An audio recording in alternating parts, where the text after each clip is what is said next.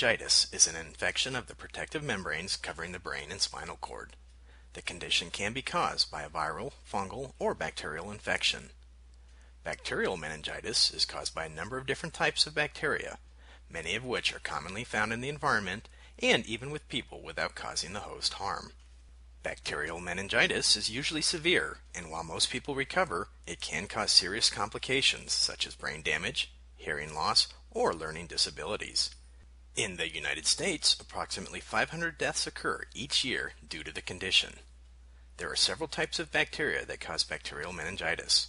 In the United States, the leading causes include Haemophilus influenzae, Streptococcus pneumoniae, group B Streptococcus, Listeria monocytogenes, E. coli, and Neisseria meningitidis. Some of these bacteria can be contagious and be spread to other people. This usually happens when there is close or long contact with a sick person or due to direct contact with a sick person's oral secretions. Unlike most causes of bacterial meningitis, you can get Listeria monocytogenes by eating contaminated food.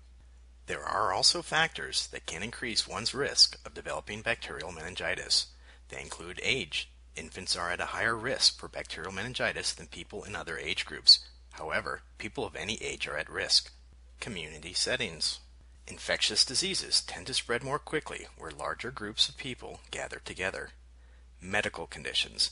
There are certain diseases, medications, and surgical procedures that may weaken the immune system or increase the risk of meningitis. And travel. Travelers to certain regions of the globe may be at higher risk of developing the condition. Bacterial meningitis can usually be treated effectively with antibiotics with early treatment. These are just a few things to know about bacterial meningitis. To learn more about microbial pathogens or other health and safety, occupational, or indoor air quality issues, please visit the website shown on the screen.